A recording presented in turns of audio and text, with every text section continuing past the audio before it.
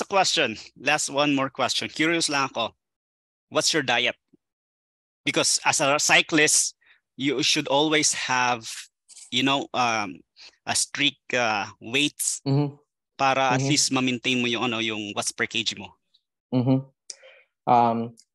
Just to start off na yung diet, it's very personalized.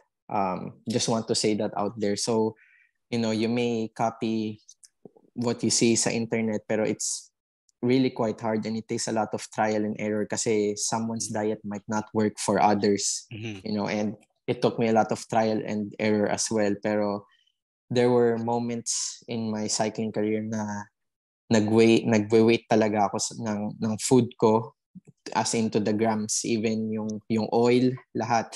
Really? Pero yes, as in, and I it got really strict. So there were moments of that, but there were also moments na nag-relax din ako and try to just have a balanced diet, lean protein, tapos a lot of vegetables, a lot of fruits, tapos just changing or modifying yung carbs depending on sa kung anong training mo. So if you have a harder training the next day, you should carb load and make your intake higher. Tapos pag recovery rides, then you can bring it down lower. So you can really play with it. Yeah, I would say so.